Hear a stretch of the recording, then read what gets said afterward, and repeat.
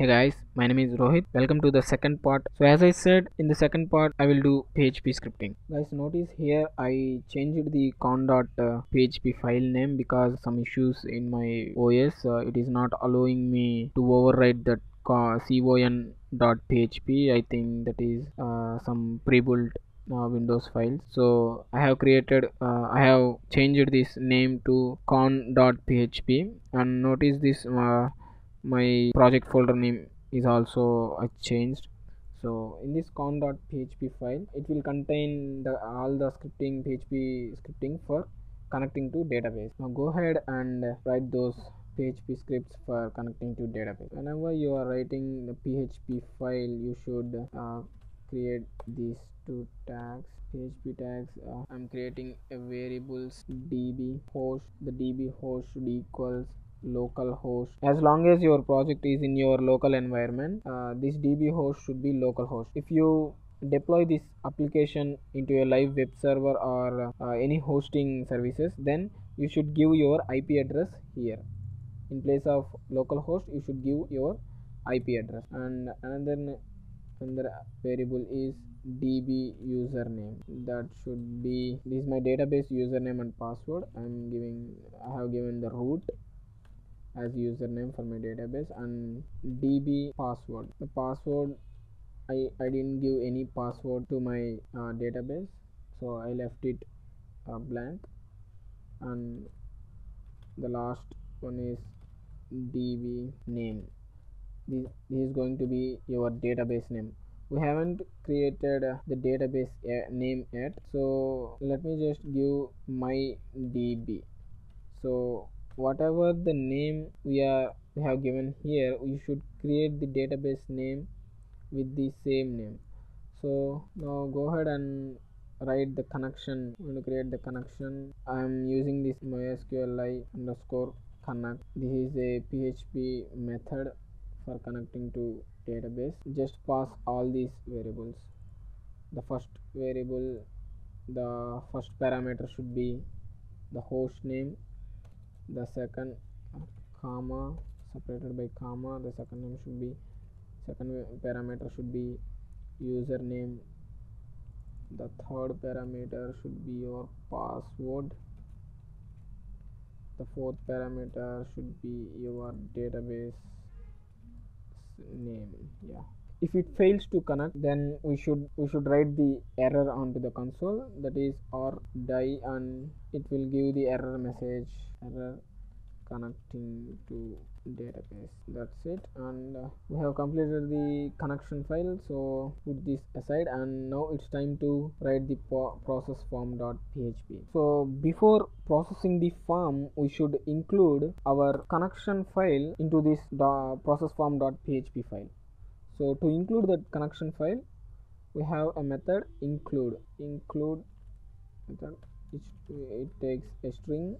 The string should be con.php, the file name. So that's it, and under this we will write all the code that needs to process the form. If is set $_post register, this register is this one. I have given the name register here in the if condition. Whenever the user, what we are going to tell the script is, whenever user presses or clicks this button, then it will get invokes here. If the user performs, if the user clicks that button, then perform this code in the if condition. Now I am going to create a variable for retrieving the full name from the form. Full name, I'm using MySQL real escape string for bypassing the SQL injections from the hackers. So in this, just write $_post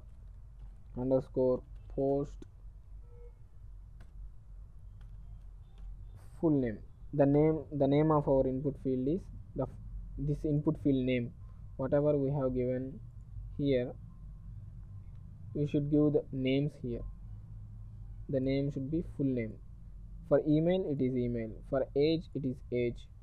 For date of birth it is DOB, for gender it is gender, for designation it is designation, language is known it is an array, and for bio it is bio, and for password it is password, for confirm password it is confirm password. Now go ahead and write all these things, full name, and I'm copying this one. You can also use get method, but whenever you are using $_get, you should give the method name as get when you are designing the form. Here the method, yeah, this one should be get.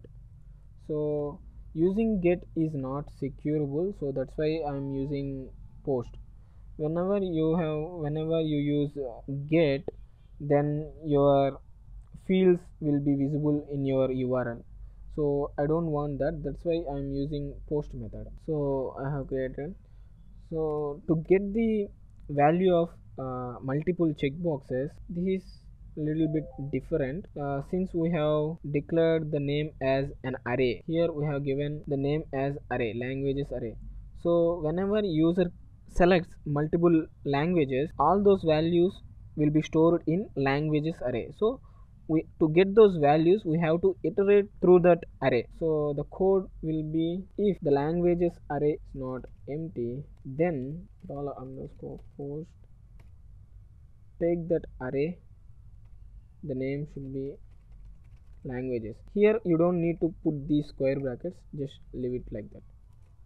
And in this, if that array is not empty, then perform the code in this if condition. Declare language, this is languages and this is language, notice that one. Declare initialize this is empty string, and I'm writing to iterate through that array. I'm using the for each loop. For each loop, remove that code, and $_post languages. This is the name of the array. We are getting the each value and storing it in temporary variable, that is lang. So it will iterate through the array, and in the first iteration it will get the first value and insert that value into this lang temporary variable called lang, and then we will append those values to this variable. For that we will write $language dot equals, dot indicates concatenation in PHP, lang dot, we will separate the each language by space. Again here the dot indicates concatenation, we are concatenating each language by space. So if user selects English and French, then it will take English space French. So that's how it works. Now let us just write the code for bio, password and confirm password. Yeah, I have written the code for bio, password and confirm password. After this we have to write an SQL statement to insert these fields into the database. Before writing that insert command, we have to create the database. Go to your browser and type localhost/php myadmin. So in the PHP myadmin, click this databases tab and give your database name. I am giving mydb and click create. After you have creating the database mydb, you have to create the table. I'm creating the table name as users. I will need 10 columns. Click go, and the first column should be ID and it will be integer. This should be the user's ID, and this is auto incremented AI, and this will be the primary key for my table. Second one is full name that is varchar. The length should be 50. User cannot enter more than 50 characters as full name. The next is email, and it should be varchar, and also give 50. So one is age. This should be integer. I'm giving 3 since 100 is 3 characters. Maybe there will be users with 100 years of age. And DOB, date of birth, it will be date. You don't need to give the length value for date. And after this gender is varchar. This will be 10. And next one is a designation. It should be varchar 10. And after designation will be languages. Varchar, I'm giving 30. Since it is a string, I'm giving 30. And after that this password. Are we missing something? Bio, we forgot bio. Oops, sorry. After gender it should be designation, and after designation it should be languages. Okay, and after languages it should be bio. Varchar 200 and password. I'm restricting the user up to 15 characters.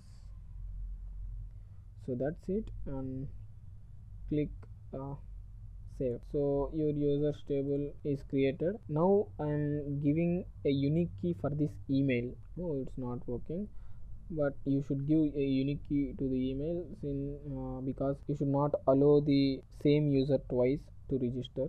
So that's why. Now let's go to our process form.php file. So under this code, create another variable which holds the command for inserting into database. This is an SQL query.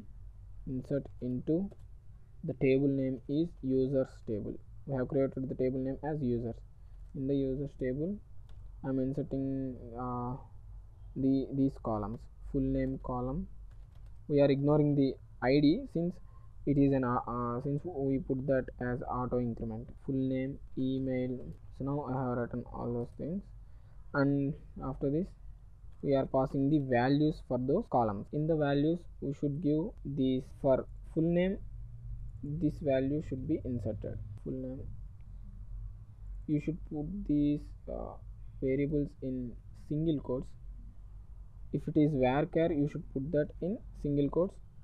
If it is number, you don't need to put that in single quotes. And next is email. So I have written the code. Full name, for full name it is full name, for email it is email, for age, gender. See, since it is the age variable takes an integer number, so that's why I didn't put this variable in single quote. So that's it, and now we have to execute this query. If we have to check whenever the user is entering the fields, whenever he clicks the register button, we should check both the password and confirm passwords are equal or not. So here I'm just checking if condition, if password double equals confirm password, then only we should insert the user into the database. Now I'm executing the query. In this if condition, there will be one method in PHP, that is MySQL underscore query. This method returns a boolean value, whether it is 0 or 1. If the query executes successfully, it returns 1, otherwise it returns 0. We will write, it takes two parameters. First one is the connection variable. In con.php we have given con, so this one con. so we should pass that as parameter in the first. That would be the first parameter. The second parameter is this insert. So that's it. If this MySQL query command executes successfully, the code in this if condition should be executed. Let us just see if it is working or not. Now go to registration form. Oops, something is missing. That should be one. Because I have already changed. I told you I changed the project name. Give some dummy data. Rohit abc@gmail.com 123456 123456. Click register and go to your PHP admin and browse. So nothing, no data is inserted, so there will be some errors in our code. We have to debug the code because we forgot to include this process.php file in index.php. We should include that file. php include process form.php, and also we should give the form action is php. So in the action just write this php $_server php self. What it does is whenever you click that register buttons, the values goes into the database and the routing will be remained in the same page. So that's it. Now let's refresh this form. There will be syntax error in line 16. I think we don't need this. Oh sorry, yeah. Now let us just go ahead and now refresh. Syntax unexpected flower brace on line 16 for each. Oh sorry, I forgot to give the semicolon here. Now go ahead and try again. Yeah, it's working. Now give some dummy values. Now click register, go to PHP MyAdmin and see, refresh this one. Again the values are not inserted.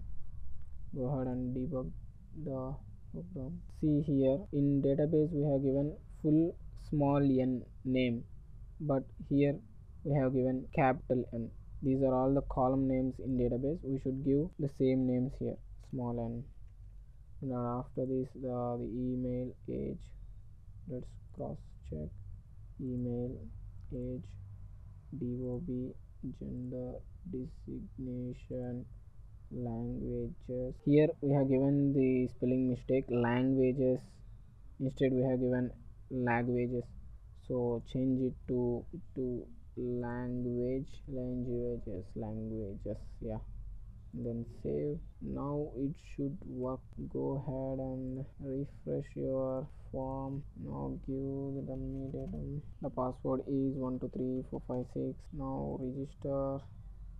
Go to PHP admin, browse. Yeah, got it. Now the ID is 1. We have given Rohit, an email abc h22 dob, mail, engineer, and C the languages.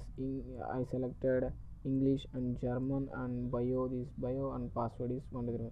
So we are getting the data into the database. Now what we want is whenever we click the register button, if the data is inserted, then we will get a status message on here under the registration form, like successfully inserted, failed to insert. So like that we need some status. So for that we have to go to index.php. Under this column I'm writing the status.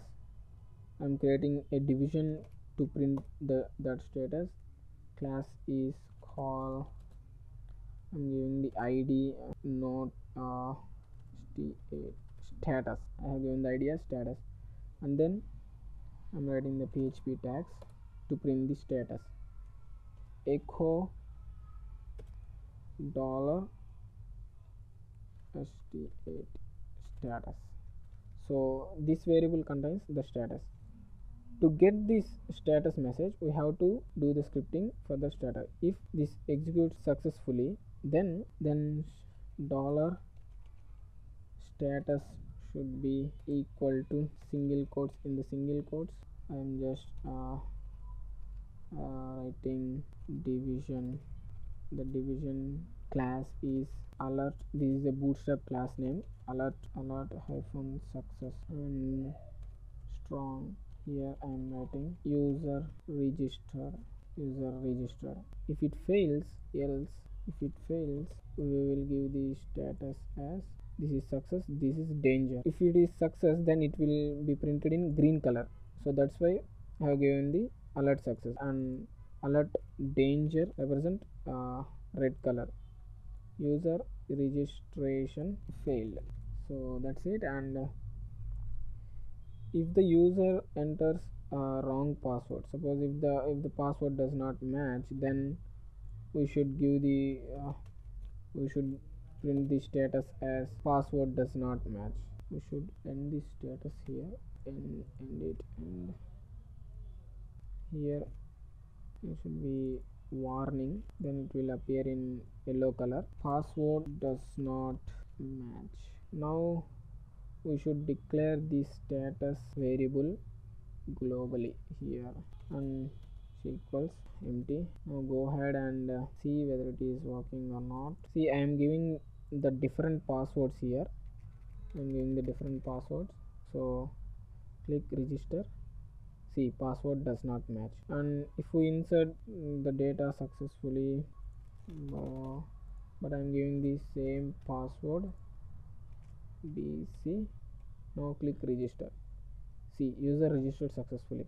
But what we want is we have to make this status disappear after some time. So to do that, we have to program it in jQuery. Now type jQuery cdn, you'll get the code.jquery.com. You'll go to then take this uncompressed version. Now copy this and paste it here in the index.php file.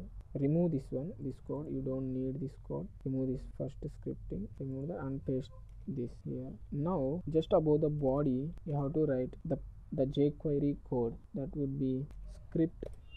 In the script, $document dot ready. This is a inbuilt function, inbuilt method in jQuery. Will take callback function. Now we are just identifying the status using this ID. You have to make this ID division disappear. Status, we are giving the status dot delay. After I'm giving 3000 milliseconds, which is 3 seconds. After 3 seconds, it will be fade out method.